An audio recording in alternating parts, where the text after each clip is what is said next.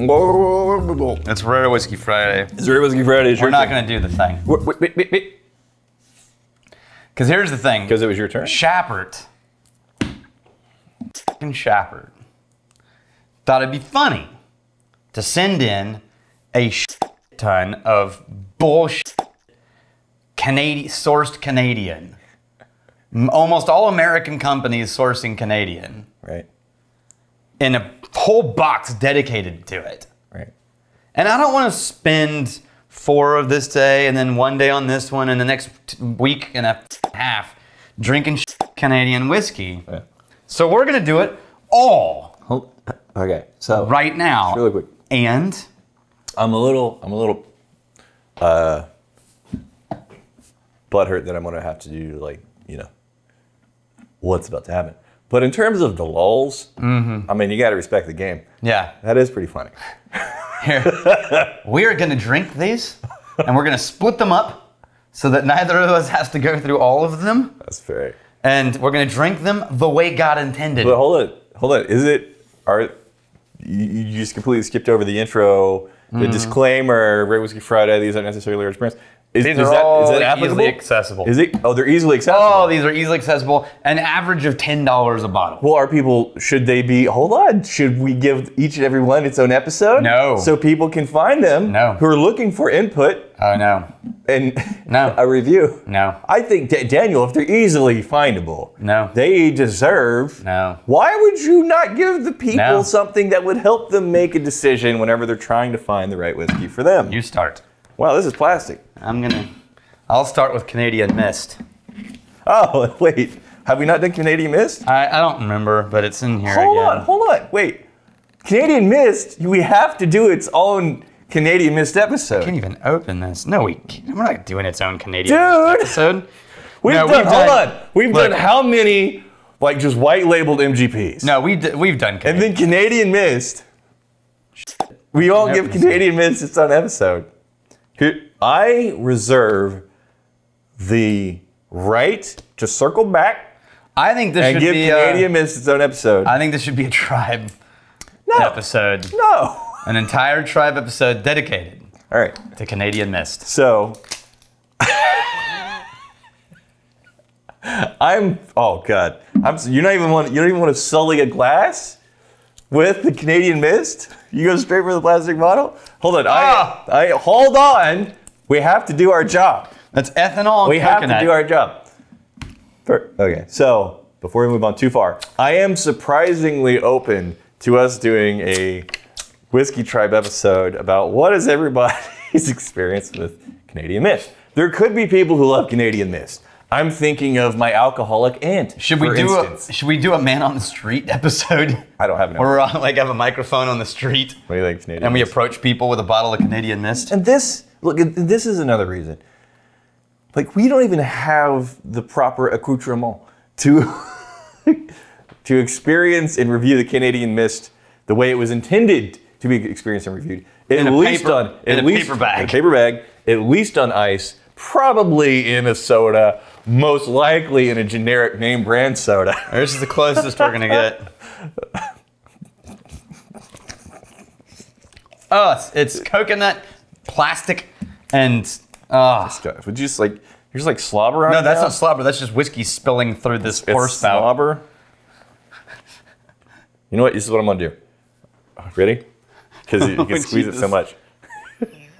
You're definitely gonna smell like an alcoholic Hold on. at the end of this episode. Yeah.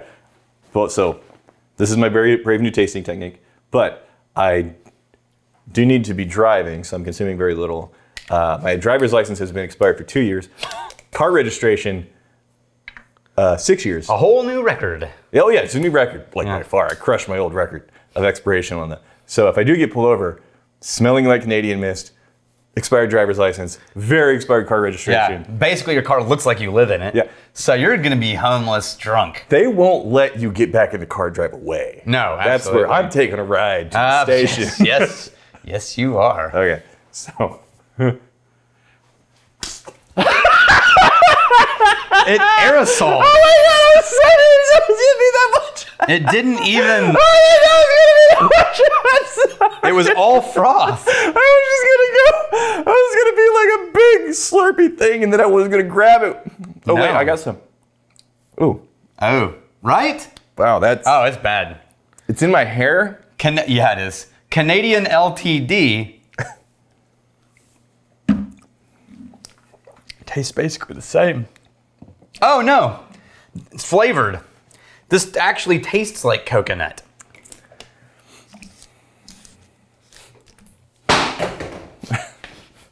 If we haven't done, I'm saying this, if we haven't done a Canadian Mist episode and just by itself, we have to do that. Yeah. Yeah, what do you do with Canadian Mist? That will be the episode. It's coconuts. This is like the Malibu rum of... Look, these are not neat pour whiskeys. These are cocktail whiskeys. Yeah. So why'd you go... Canadian Hunter. So many interesting things happening right now. I can't keep up. Why did you go full wrap the lips around the the plastic bottles, but once you get the glass bottle, then you couldn't be bothered. I switched to not touching so that you could taste it after me. I was being considerate. Canadian Hunter. Are we giving adequate nosings? Well,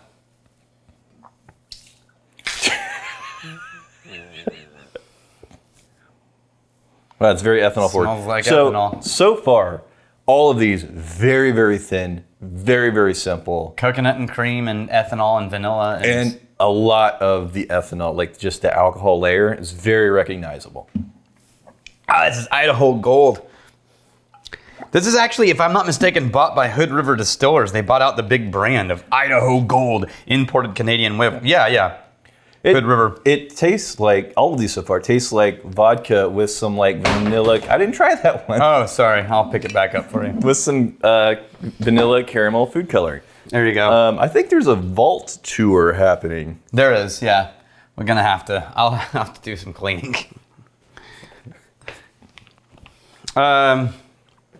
This one looks a little fancier. This is, wait, what is Idaho? It's Canadian whiskey imported into Idaho. Oh. But owned by an Oregon company now. Look, ma'am. At the end of the day, there's a job we have to do. No. The job...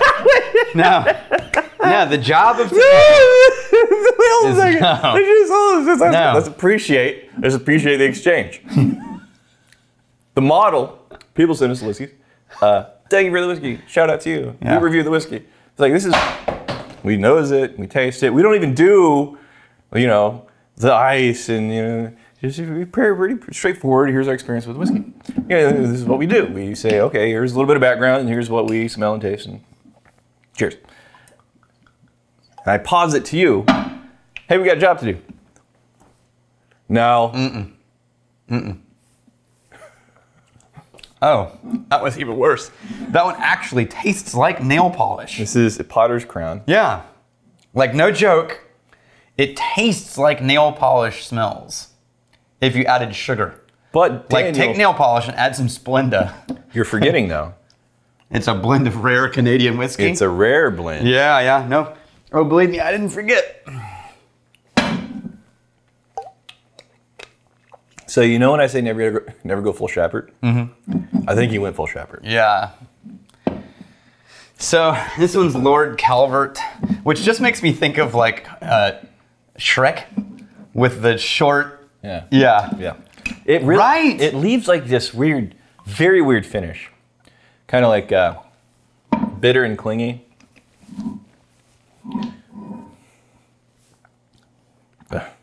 Oh. What is that? It's an ethanol layer and then like a closet funk? Yeah. Is that Play-Doh? Is that closet? It's Play-Doh. It's absolutely Play-Doh. All right, Canada. So the people that get a little butthurt about, man, Canadian whiskey doesn't get any respect. Guys. I mean, no, they would argue, well, this is what Americans are doing with it after sourcing it. It is possible to have a really nice Canadian whiskey. We've had several. Oh, all right, over here. I think, at the risk of offense, I think the proportionality of like really nice Canadian whiskeys, the handful of those that exist, versus just the budget scene with so much ethanol, so much just, you know, simple vanilla. It's like almost a flavored vodka type of thing. I think it does the Canadian whiskey category a disservice because there's way more, you know, kind of cheap, phoned in experiences coming out of Canada than there are like the really nice things. Canada absolutely is capable of producing a beautiful whiskey, but hot damn if people don't go running for I didn't try. Okay, I was trying to help you out. I take my job very serious. No. You can help me out by doing a Canadian Mist episode if we haven't done one. So, what I would suggest the Canadians do, because as we all know, they're a violent people. Yeah, very rage. Channel that violence towards like the bottom tier whiskey makers who aren't putting their best foot forward into the whiskey scene. Because as long as there's like just that much off balance representation coming out of Canada, it's gonna be hard to get a tremendous Look, amount. when your primary response to anybody talking about Canadian whiskey is no, it can be good. Right. That's not a good starting point. Right. Yeah. Okay. I only get a little bit of faint alcohol in the nose. I don't get any other food. Yeah. MacNaughton. Yeah, under government supervision. Premium Canadian.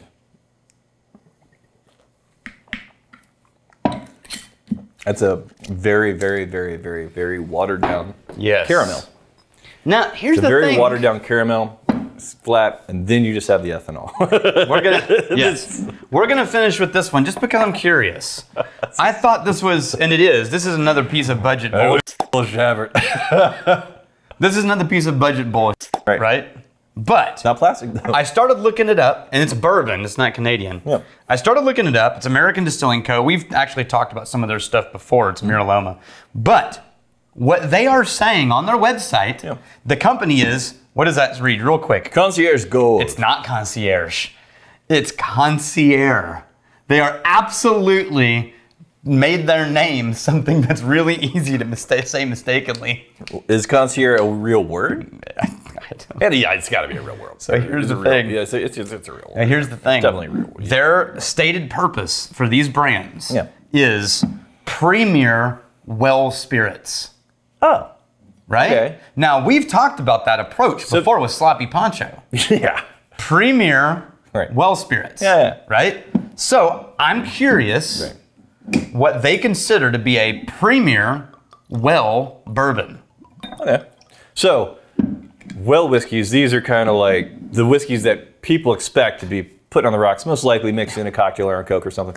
It's so when someone says, give me a bourbon and Coke, but they don't specify bourbon. Right. It's when someone says, give me a, any bourbon-based cocktail, but doesn't specify the bourbon, this is what goes into it. Yeah.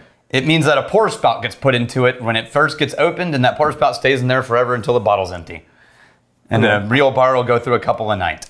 So, this is 40%. This has a pretty present nose. Yeah. But I don't know if I like the nose. No. It's dense. It's not thin. You don't have to hunt for it. It's ethanol caramel instead of ethanol vanilla. Yeah. With a little trace of oak threaded through that caramel. Oh, it's actually not objectionable. It's just boring. It's simple. Yeah. But if you were just like throwing a well whiskey on the rocks and it's like, oh, it's $2 well whiskey night, you'd be like, yeah, f it. That's fine. Yeah. It's simple. It falls off a cliff pretty quick. But what's there, it's that caramel, the little trace of oak threaded through it on the nose. You get into the taste, and then there's like a candy, sugary sweetness sprinkled on top. And if this is replacing the other well bourbons that I'm used to getting when I went places and got a well bourbon, this is significantly better than the generic well bourbons that have been foisted upon me. Right. Yeah. So you know what happened? We're so yes. nationalistic. We lowered the bar with Canadian whiskey. Yeah, it's like, Canada, So that even this Canada, you know anything, and then bourbon. like, oh, it's not bad. It's like, oh, well, America is gonna be better than what this. Yeah, what that bullshit on the floor. No. So I'll give them this. If they were aiming for the best of the well options, yes, I think they pretty squarely hit that. But I would still rather have the cheapest Jim Beam on the shelf than this. Yeah. Yeah, within context, I think they achieved what they said they were setting out to achieve. Which is the whole point. Yeah. Okay. There we go. So... Do we have to store this? The vault is short on space. No, it's not. It's short on space, and all that bottles has to be put somewhere. I've talked to you about this. The weight of a bottle, you can get ceiling anchors, tie some string around, and then you just hang things from the ceiling. There's an entire giant surface. Such a pain in the ass. Just to hang things in here. No, and then if you need to take it off, you don't have to untie it. Get like little mini carabiners. Clip, clip, clip, clip. Yeah. Then you walk in and someone hits one, it's just that would be amazing. Like all the way around. That would be awesome. And then shatter. Right.